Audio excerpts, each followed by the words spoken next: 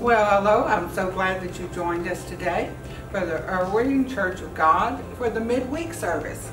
And what a privilege, what an absolute privilege. I hope that you have had a good week, and included in that week, I hope that you spent some time in the Lord's presence. And again, when we sit and we listen to these messages, remember they're coming from the Lord, and they're coming to help purge us or clean us. He's not coming to bash us to where we feel like, oh, I don't do anything right. No, the Lord's pointing out areas in our life that He wants us to pay attention to. Why? Because we're going to talk about that this morning. Anyway, so let's pray. Let's pray for the lost. Number one, always pray for the lost. Whether it's your family, my family, whoever, the lost. I don't want anyone to spend eternity in hell. No one. And let's pray for our young people, because this is a hard time for them too. You know, a lot of young people are used to going and doing, and a lot of that's been stopped for now. And let's pray for the parents too, to give them, that the parents would have wisdom on how to answer some questions about some things that's going on in the world. And mostly too, let's pray for this election coming up. It's a spiritual election. I'm telling you, it's a spiritual election. It could be the life of our country as we know it, and we need to pray for God's will before you go into that voting booth. Pray for God's will to be done, God's agenda to be lifted up. Lord, I just thank you, Lord God, for this word today. I thank you for your mercy and your love. I thank you for each one, Father, is listening today. Took time out of their day, God, to listen to this message from you. And I thank you, God. I thank you, God, that you're a God who challenges us. You call us to a higher place, Lord, and I thank you for that. And Lord, I pray too, Lord God, that for the lost, Lord. I pray for the lost, God, that if there is someone lost listening, and I pray they are listening today, Father, that they would be driven and challenged in whatever it takes to draw them closer to you, Lord God. And I pray for this message today, Lord. It's not an easy one, but God, I've never been given easy lessons. It's not a storybook. And I thank you. Amen.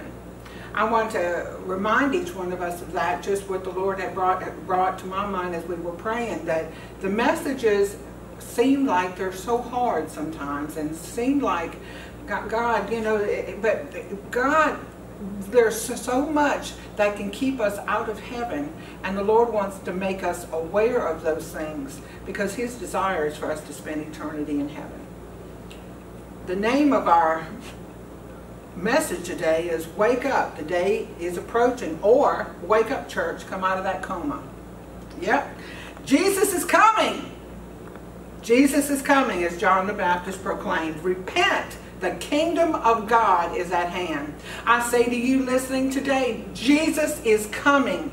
What hour, when, I don't know, but He's coming. And He's coming, and just as John the Baptist said, repent, the kingdom of God is at hand. We sing about it, we get excited about it, we hear about it, but are we living like this is the truth? Almost every message that's come forth, I know out of this little pulpit within the last month or two or whatever, has been the same theme. It'll be the same theme, because there's only one message. Jesus is coming. That is the message. At times I think we have the mindset, as long as I'm doing well, I'm not going to rock the boat. Listen to what God gave me yesterday. I am here to remind us that the boat has been rocking, but we have become so accustomed to it, and the sad part is that we've allowed it to rock us to sleep. This boat has been rocking. The world has been rocking. The world has been just exploding. The world has been going so far to the wrong side that we have become so accustomed to hearing the noise that we no longer hear the message. God is praise you, Lord. God is reminding us again today, His message has not changed. The message you and I, the church, who is not the building, but the people, we as the church need to proclaim the same message. And again, I'm going to say it. I'm here to remind us that the boat has been rocking, but we have become so accustomed to it that the sad part is we've become allowed it to rock us to sleep. The church by far is asleep. The church by far is asleep. The church by far has lost their way as far as why we're here. Why we're here. We as a people have become so distracted by the ploys and schemes of Satan that we have been into a low form of a coma. The church has become ineffective, and I'm talking about me too. We're the church. We are the church. But we have become ineffective in this world because we are just letting the world lull us into a coma. What is a spiritual coma? A spiritual comatose state can be likened to a physical coma. Now listen to this. A condition which is somewhat like being asleep. If you were to visit a patient in a coma in a hospital bed, he looks like someone asleep. He's inactive, he's unconscious, but he's still alive, since his heart's still beating and he is still breathing. But unlike a sleeping man, the patient does not wake up after a few hours. He remains in the state of unconsciousness for a few days or weeks, and in rare cases for years. It is normal for us to sleep as our body needs sufficient rest. But it is abnormal for a person to remain asleep for too long, for that means he is comatose. That's what's happened to us as a church, y'all. We can look back and we can go back to the beginnings. We can go back to even the Bible times, and we can see the activity of the church. We can see where the church was making such a difference in the world that the world wanted to kill the people of the church. And a spiritual man, to a spiritual man, if you're in a spiritual coma, that is deadly to your soul and to the souls of those you should be witnessing to the ones that we should have been pointing the way to God. We've got to wake up, church. Wake up. Come out of that comatose state. Come out of that coma. Come out. Come alive. Don't wait to, don't we see that what the devil has got so many schemes. I'm sorry. I'm just getting, he's got so many schemes. He gets the church with their attention on everything but the lost. The church's attention is on all kinds of stuff, but it's not on the lost. We've got to get back to that place. We've got to come out of the coma, out of the deception, out of the distractions of this world. The distractions of this world has become like a coma to the church. We've kind of gotten swept up in that bubble. We need to come out of that thing. Why? Because the day of the Lord is approaching. I'm telling you, we're spending too much precious time just to keep our own heads above water, that the lost are headed straight into the flames of hell. We're trying to get these formulas concocted so people will want to come, and which I understand that to a degree. I have a pastor also, and of course it breaks his heart when people go away. But the point is that we need to stay focused on the fact of we are here to save the lost. We're here to point them to Jesus. We've got to get out of the boat and quit being rocked in the boat. Oh my. Listen, we're spending too much precious time. Too much. Ooh, we don't hear this. Listen to this. We're spending too much precious time just to keep our own heads above water, that the lost are headed straight into the flames of hell. We do not hear the screams because we are asleep in a comatose state. God, please forgive us. Forgive us. Right outside our church doors, right outside the building, everywhere we go, they're lost. Our focus needs to be on hearing the voice of God when that Spirit says, speak to this one and speak to that one. We've got to come out from among them, and we've got to come out from among them. We've got to come out. We have to get our eyes back on Jesus. We've got to get our focus back on why we are here. Why? Because the day of the Lord is approaching. We have sat by and allowed this world to tell us what we can say, how we're to live, and what we can stand for. Look at the woman now, the woman they're interviewing for the Supreme Court. They've attacked her more on her faith and her moral standing than on her ability to be a judge. And that's what the world's doing. And what do we expect? Read your word. The word tells us that's the way it's going to be. And the persecution hasn't started in America like it has in other places, because we've got to be ready. Because ready or not, Jesus is coming. Ready or not, persecution is coming. Ready or not, we're going to have to take a stand. And if you, like they all say, if you don't stand for something, you'll fall for anything. Listen to this, when it is now the law of the land for the very law of God to be turned into hate speech, we have a problem. Wake up, church. Wake up. When it is now the law of the land that the very laws of God to be turned into hate speech, we have a problem. When it's wrong, when it's hate speech to call sin sin, we have a problem, church. Rise up.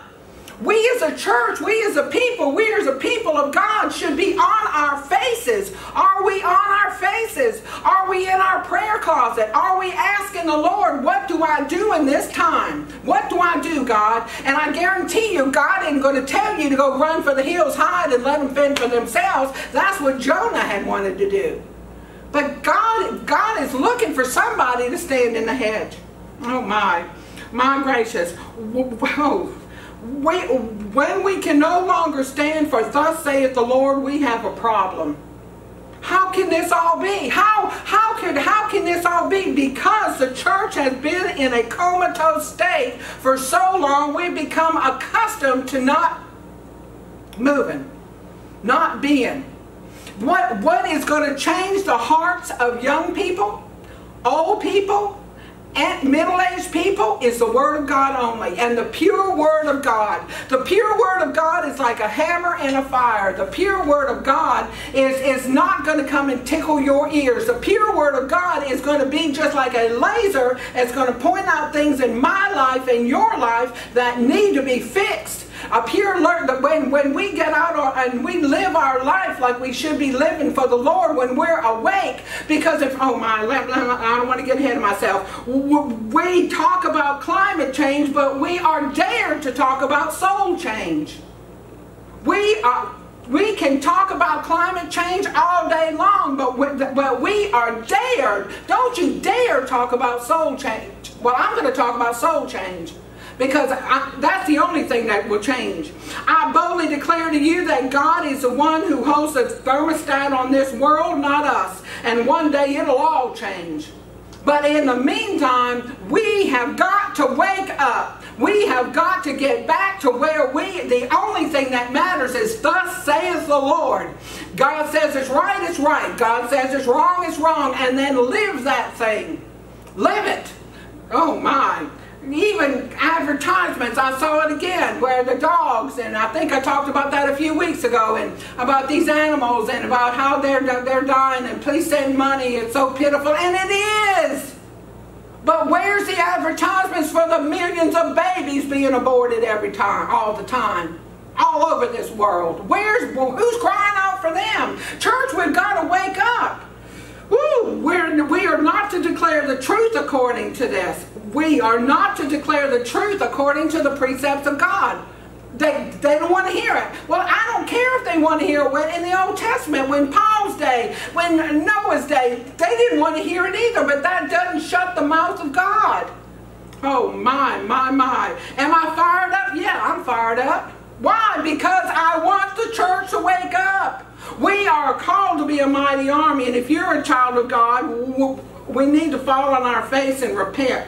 I remember years ago I spoke with a man back at the hospital in New Orleans, and I spoke with this man who had a niece, I think, was in an automobile accident and was in a coma and had been in a coma for a long time. And this man was talking to me, and he said years ago this happened to him. He was in some sort of accident, and that he was in a coma as well. And that he said he doesn't know at what part of the coma, but he could hear the people talking.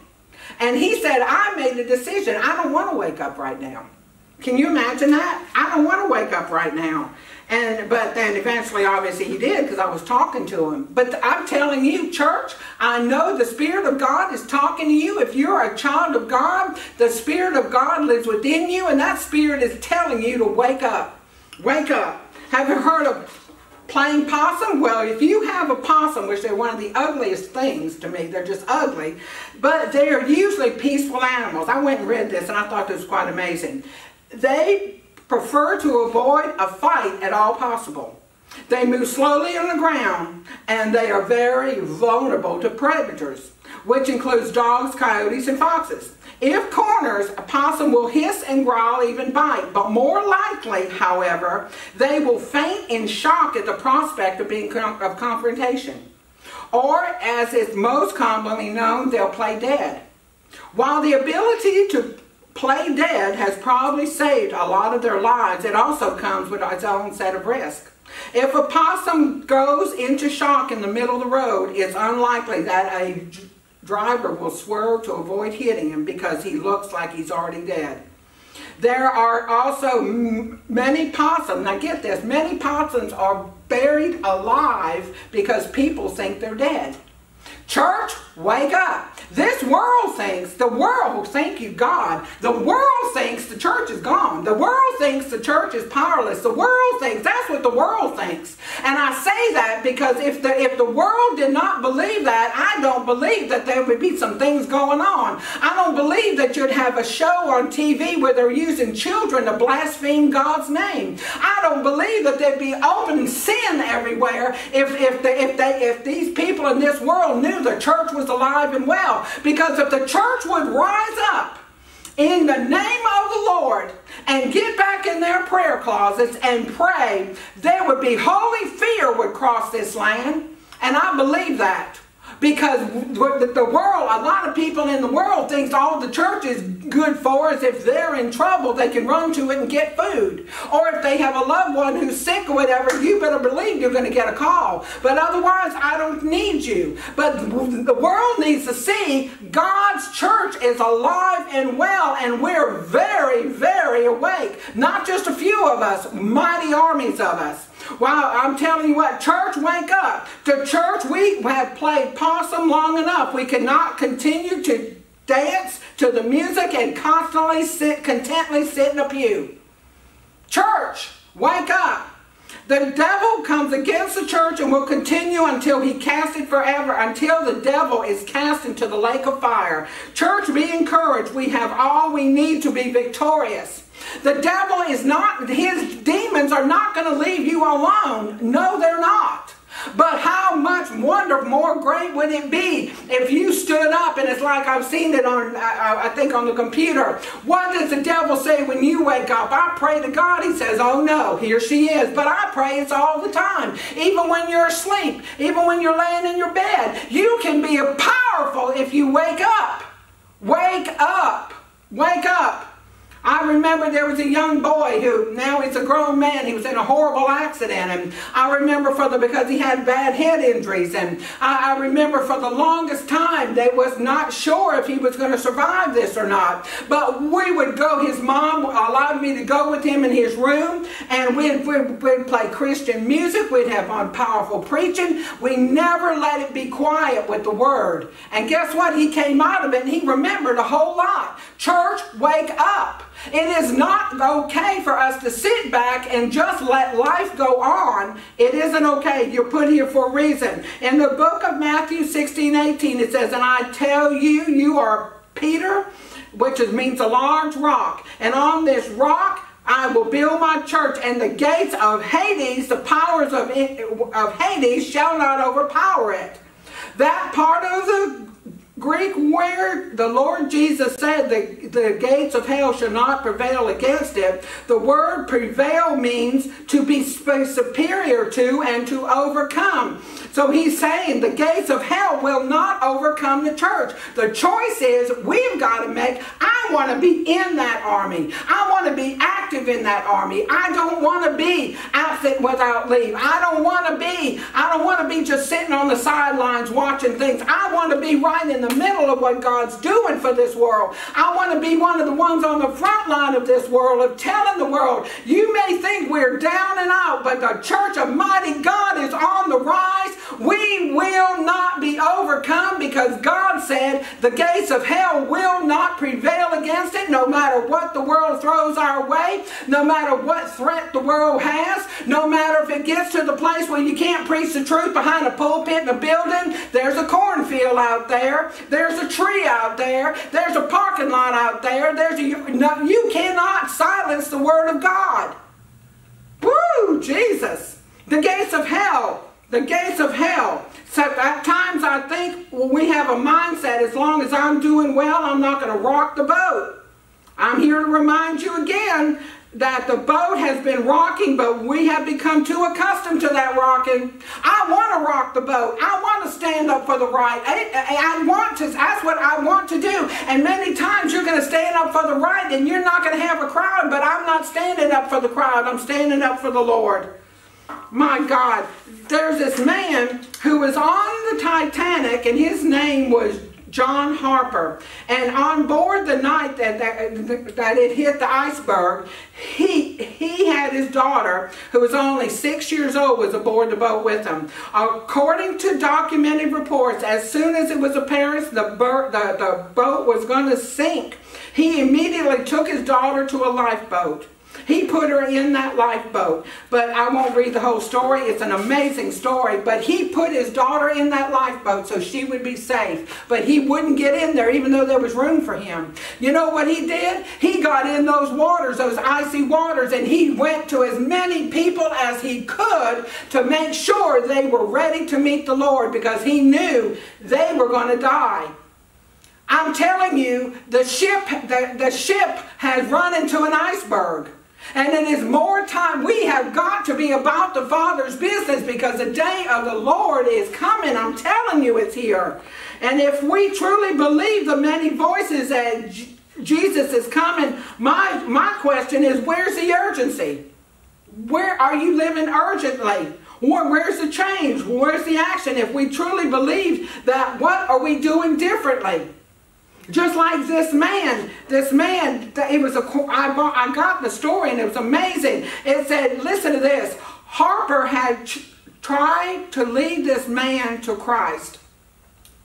Okay, 1,528 people went into those waters out of the Titanic. John Harper was seen swimming frantically to the people in the water, leading them to Jesus before hypothermia became fatal. He didn't worry about his own life. It was because why? Because he was alive. He was alive in Christ. Mr. Harper swam up to one young man who climbed up on a piece of the ship. And Mr. Harper asked him between breaths, he said, "Are you saved?" The young man replied that he was not. Harper then tried to lead him to Christ, only to have the young man, who was near shock, replying no.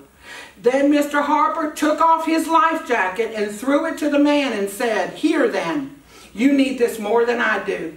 And he swam to other people. A few minutes later, he swam back to the young man and succeeded to lead him to salvation. Of the 1,528 people that went into the water that night, 6 were rescued by lifeboats. One of them was a young man swimming on the debris. 4 years later, at a meeting of the people who survived, this young man stood up and in tears recounted how John Harper had led him to Christ. Mr. Harper had tried to swim back to help other people, yet because of the intense cold, he had grown too weak.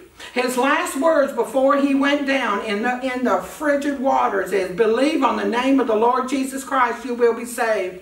Does Hollywood remember this man? No. Oh well, no matter. This man of God did what he had to do. While other people were trying to get their self into a lifeboat and being only thinking of themselves, He gave up his life so others could be saved. He knew what urgency meant. That's what I'm talking about. It is that deadly. Do we not see that? Do we not understand? The trumpet of God is getting ready to sound at any moment. And it is that desperate, just like John Harper was when he was in those frigid waters after the Titanic had sunk, and that it's no longer sparing his own life. He knew his life was right with God. If you know your life is right with the Lord, don't worry about it. Go minister to someone else. Go find someone else who maybe they aren't. Oh my God. Listen, if we truly believe it, like we said just at the beginning, when we think of John the Baptist, all he said, repent, the kingdom of God is at hand. He spoke a faithful message. He paid the price, the ultimate price, his life. The world did not like John's message and spoke out against John's message. But John understood the message was greater than his life. When John the Baptist, he was the one who the Herod or whatever, his wife, her daughter, whatever, was wanting John the Baptist's head, because John the Baptist told them the adultery you're getting ready to commit is wrong. Church, people of God, men and women of God, boys and girls of God, we must stand in this last hour. Stand, don't give in to the lies of this world. Don't compromise the holiness of God. My word. And if you speak faithfully, get this, you will face that yourself. There's decision time coming. There's decision time every day. We have to choose who we're going to serve. Choose. And he said, whether you speak faithfully about health mandates, abortion, marriages, same-sex marriages, adultery, idolatry, it doesn't matter. The world and our own soulful flesh will fight against you and try to get you silenced. But you are just like John, called to speak and live the truth of God's message, to face the world's anger against you. People do not like to be told they're wrong. But you know what? When I get this, and if this says you're wrong, you're wrong. If the Word of God tells me what I'm doing is wrong, it's wrong. And that's the same thing. Wake up. The day is approaching. The day is approaching. Listen to this. My. David Wilkerson. I love David Wilkerson. This is from one of his messages. It said, the New Testament gives many warnings that mockers will appear in the last day. And my gracious, this was written years ago. And if that is not today, I don't know what is. I don't know what is. Mockers. People mocking God. People tempting the Lord. People even coming into church, even into a church service with such an irreverence. You're tempting God. But he says, there will be given a lot of warnings that mockers will come in the last days, ridiculing the doctrine of Christ's coming. People are not living like Jesus is coming. When on the Titanic, all those people were having fun. They were having a great time. Everything was great. But it still sank. We've got to be ready. We've got to be ready. It gets me upset. It gets me upset because it's like, God, you've given us every single thing we need to live a life of victory. Every single thing we need to live a life of holiness. You've supplied every single need according to your riches and glory. Every need. What more do we need? We need nothing. Nothing but the Lord. In the book of, it says, listen, back in Peter 3 and 4. 2 Peter chapter 3. Oh my gracious. I'm telling you, we need to get on fire for God. 2 Peter 3 and 4. Let me start, as I always do, at 2. I want you to remember and understand what the holy prophet said long ago and what our Lord and Savior commanded through your apostles. First, I want to remind you that in the last days there will be scoffers who will laugh at the truth and do every evil thing they desire. Now, would you tell me if that's not 2020? Would you tell me if that's not 2020? Where people will do just what they want. Oh my. And do every evil thing they desire. This will be their argument. Our Lord Jesus promised he would come back, but he hasn't. Then where is he? That's the mindset today. I don't answer to no one. I don't have to get anybody's approval. I'm not under anybody's ruling. I don't have to obey the rules. Well, I'm telling you, it's nothing new. This will be their argument, he said. This will be... You don't have to say a lot of things out of your mouth. Your behavior speaks for itself. My behavior speaks for itself. And that is exactly, again, I'm going to read that again. Do every evil thing they desire. I can remember when I was young. And I mean, I'm 66 years old. So maybe some of you that seems like real old. And it is real old to some. But I can remember, and it hadn't been that long ago. Lines of right and wrong were more clear-cut than they are today. Lines of good and bad. But the thing is, the lines with God never change. Never change. And we can go back to talking about Roe versus Wade. We can go back to talking about taking prayer out of school. We can go. But where was the church? Where were the people of God? We should be, again, on our faces. We should be on our faces. I don't mean to go out there and protest and be ugly with the other people and act ugly to this people. No. Pray, pray, pray, and then go. Because you can't stay in your prayer closet. You got to go. You got to put feet to those prayers. My gosh. Let me finish this from David Wilkerson. He said, there shall come in the last day scoffers, walking after their own flesh, saying, where is the promise of this coming? For since the fathers fell asleep, all things continue as they were from the beginning of creation. And what Mr. Wilkerson said, this can be heard today. What does anyone have to fear? All things continue just as they have. There's no reason to fear Judgment Day, because it simply isn't coming. That's how people are living. People are living, and I dare say, church people, we know better, are living like we don't have to give an answer for anything.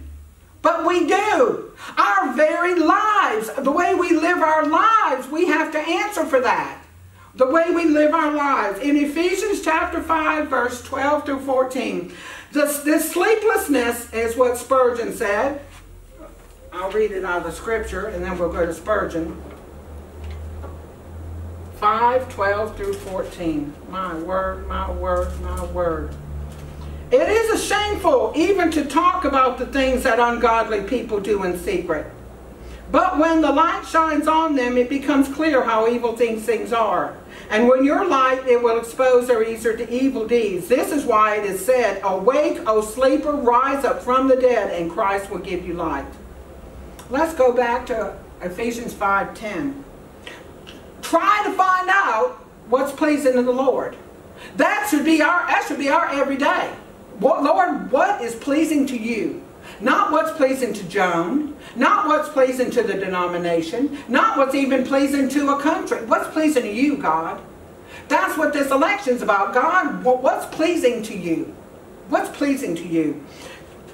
Try to find out what's pleasing to the Lord. Take no part in worthless deeds of evil and darkness. Instead, rebuke and expose them.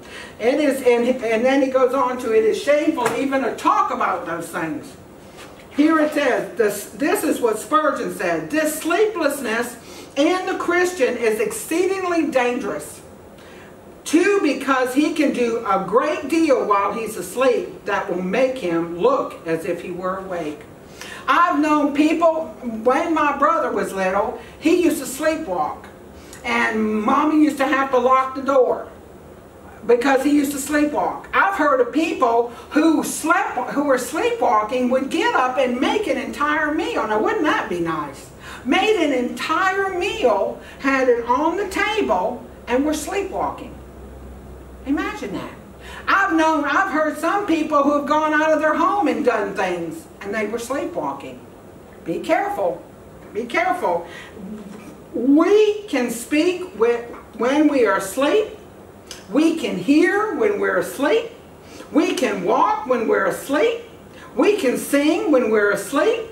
We can think when we're asleep. The man who is asleep doesn't care what becomes of his neighbors. How can he while he's asleep? And oh, some Christians who don't care whether the souls are saved or damned because they're asleep. It is enough for them if they're comfortable. If they can attend a respectable place of worship and go with others to heaven, they're indifferent about everything else. That's a person who's asleep. That's a person who is asleep. That's a person who, if it doesn't bother you, it should bother us that people are going to hell every day. It should burden us. We should cry about that. We should cry out for souls, because hell is forever. And it should bother us. In the book of Romans, chapter 13:11. Besides this, you know the time. Now listen to this. The hour has come for you to wake from sleep, for salvation is nearer to us than we first believed. The night is far spent. The day is at hand, because we know the danger of the times and we anticipate the soon return of Jesus. We should be all the more energetic and committed to a right walk with God instead of sleepwalk with God. Let me read that again. The night is far spent. Time's winding up. That trumpet's getting ready to sound. My gracious, the day is at hand.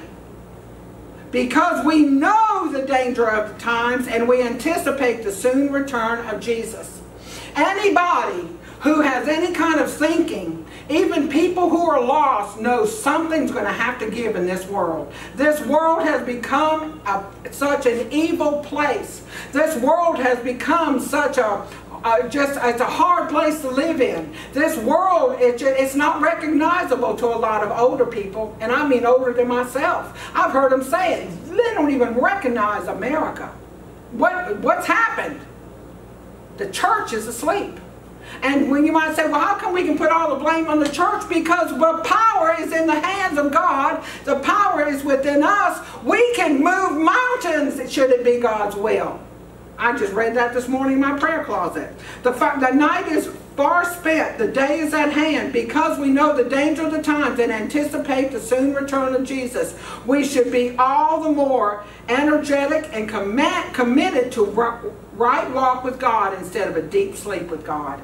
We're not going to be able to stand before God one day and say, well, God, I was sleeping. I'm sorry, I didn't even know. Because you know what? If you're sensitive to the Spirit, the Lord can wake you up out of the deepest sleep. He sure can. How important it is to awake out of sleep. It's impossible to do many Christian things yet essentially be asleep towards God. I've heard it time and time again. Oh, I wish I could see the dead raised, and I wish I could see this. God is not a show. He does those things to glorify Him, not to get you excited. Yes, it's awesome to see someone raised from the dead. I witnessed it myself. Yes, it's awesome to see someone healed. I witnessed it myself.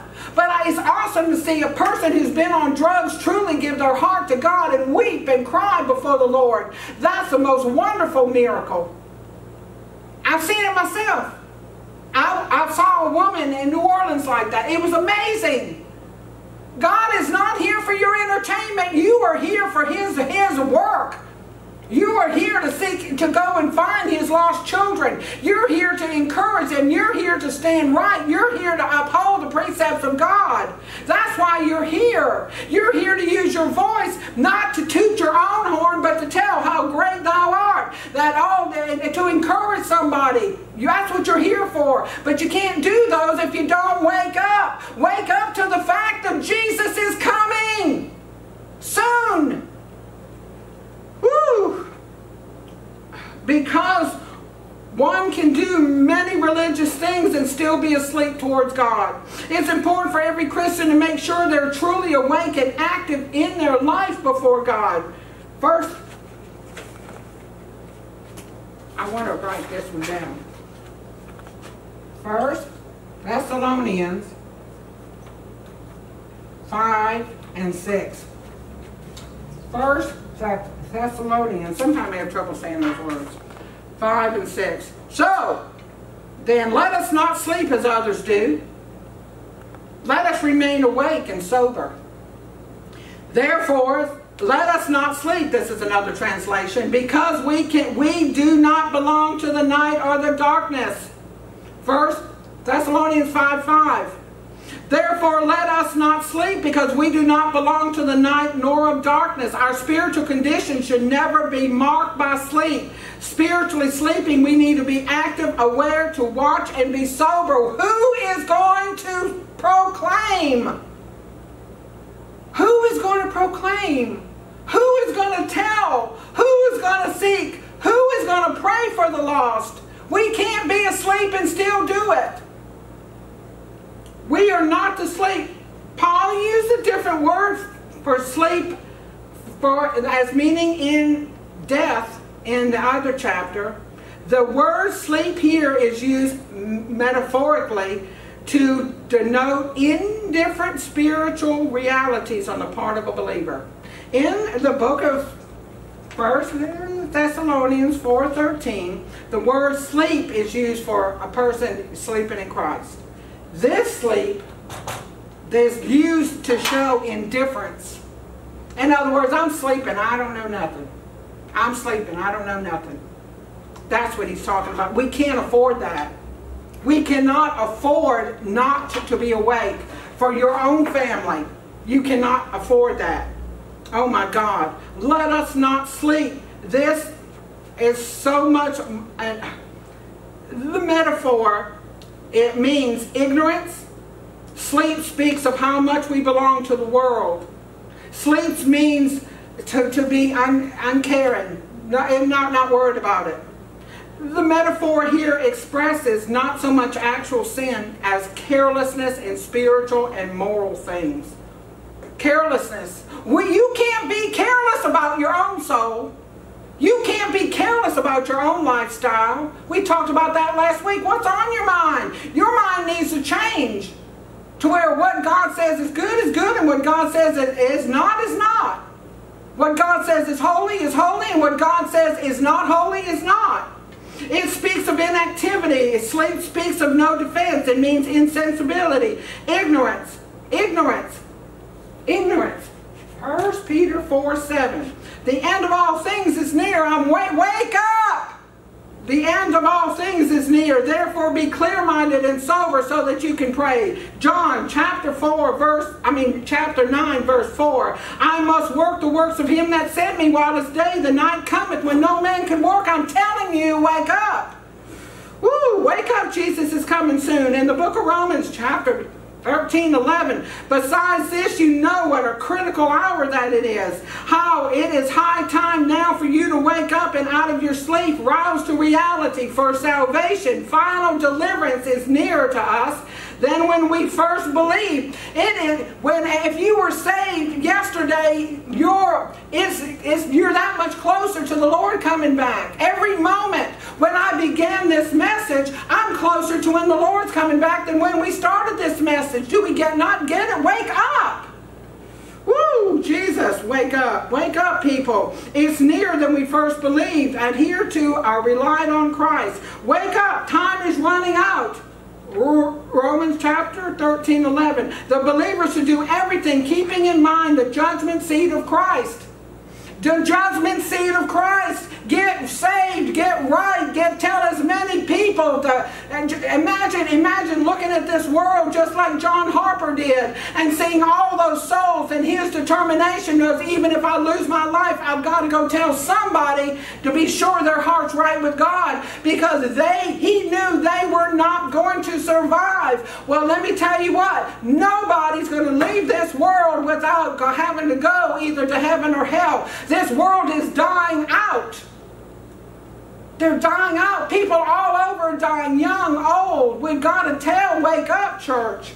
We must wake up from apathy of being lukewarm in the book of Revelation 3. We must wake up from complacency. 1 Corinthians 15:58. Therefore, my brethren, be firm, steadfast, immovable, always immovable, always abounding in the work of the Lord, always being superior, excelling, doing more than enough. in the servants of the Lord, knowing and being continually aware that your labor in the Lord is not futile, it's not wasted. That is telling us, don't be complacent. Whatever you do for God, do it 100%. Give it all. Lay it all on the floor. Oh my. We must wake up from indifference and being indifferent in the book of Deuteronomy 6:4-9. Listen, O Israel, the Lord is our God, the Lord alone. You must love the Lord your God with all your heart, all your soul, all your strength. You must commit yourselves wholeheartedly to this commands that I'm giving you today. We must wake up to the urgency in our lives. Mark chapter 13. But concerning the day of that hour, no one knows. No one knows. You don't know. Not even the angels in heaven nor the Son of Man, but only the Father. Be careful. Watch. You don't know the exact time. Mark chapter 13 verse 32, 33. Let me read it again. This needs to wake you up. Wake up.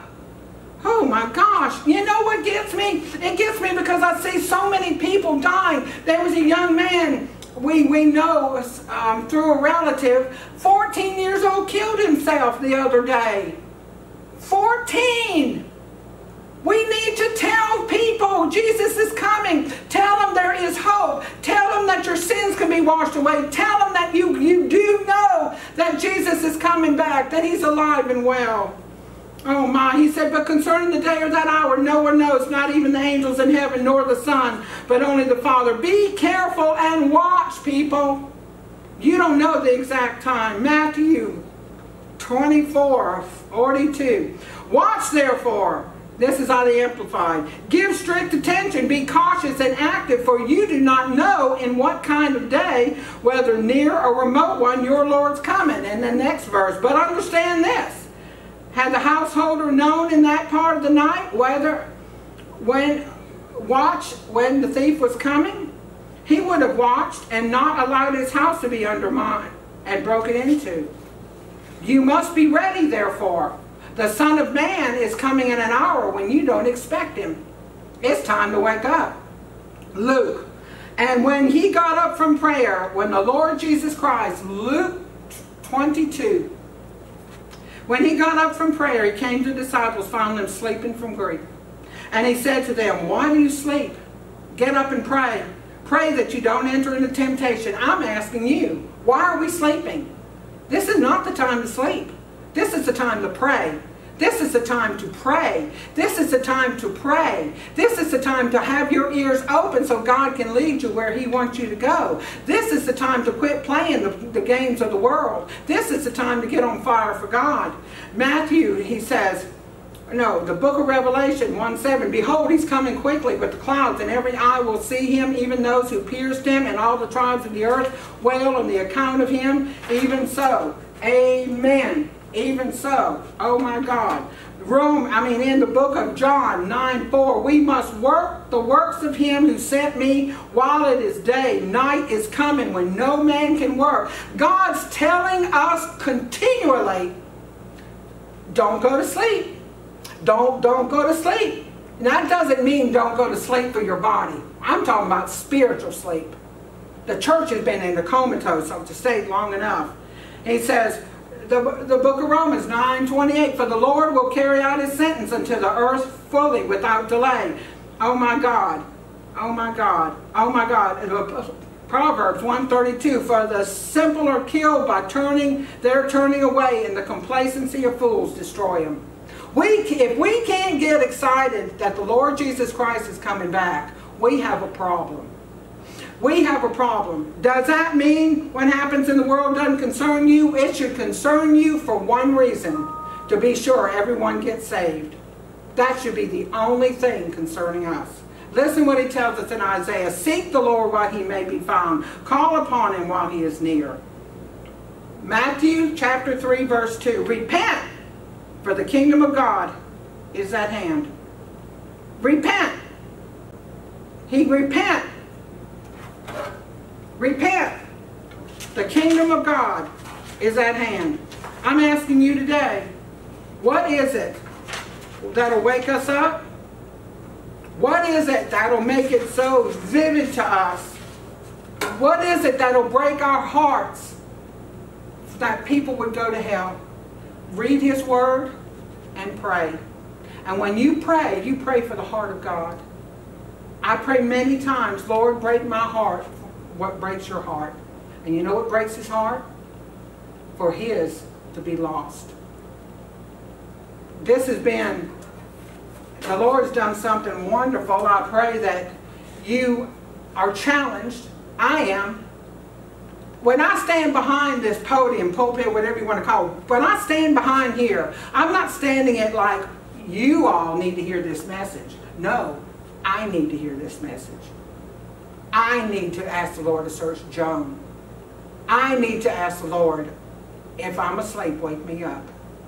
Time is at hand. I tell you what, a few weeks ago when the storms were coming around Louisiana, I prayed and prayed and prayed. Not just for my son, but for those who could be in the wake of the storm. I'm telling you, we need to be that urgent. We have got to get a sense of urgency in the world, in the church. Urgency.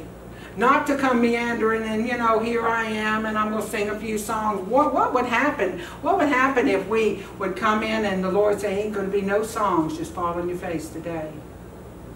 Oh, heavens, I pray so.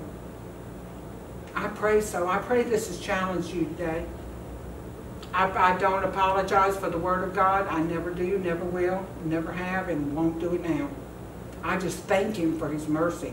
I just thank Him for His warnings. I thank Him for His love. And I pray that you take this Word and let it burn within you and stir you up. And you know what? There's nothing more exciting than living a life with eyes wide open for the Lord. Eyes wide open. The Lord knows your body needs sleep, natural sleep, and there, of course. But your spirit does not need to have spiritual sleep. That can be deadly. Let's pray. I pray today that if there's someone watching this today who does not know the Lord, or maybe there's someone who's the Lord has quickened you to, like, you know what, you've been spiritually asleep. All you got to do is repent. That's all. If listening to a message like this gets you mad, you better figure out who you're mad at. So I get mad at myself sometimes. But then I repent and I say, God, you know what? I'm sorry that I've been whatever. And He's faithful and just to forgive. If you're lost and you don't know the Lord as your Savior, He'll wash all your sin away with the blood of Jesus. All you got to do is admit you're a sinner. Admit you're a sinner and believe that the Lord Jesus Christ died and He rose again for your sins, and that the blood of Jesus is the only thing that can wash your sin away. And then confess out of your mouth that Jesus is the Lord of your life. I pray that today. So I thank You. And Lord, I just ask, Lord God, in Jesus' name, that this word would bring forth fruit for Your glory, God. That the church would wake up, because time's short. Time is so short. And sometimes I do feel like John Harper, Lord, trying to get people to understand that, God, You love them so much. God, Your people can do more than we're doing. And I ask You to forgive us, Father. Forgive us. Forgive Joan. Amen. Amen. See you next week, Lord willing.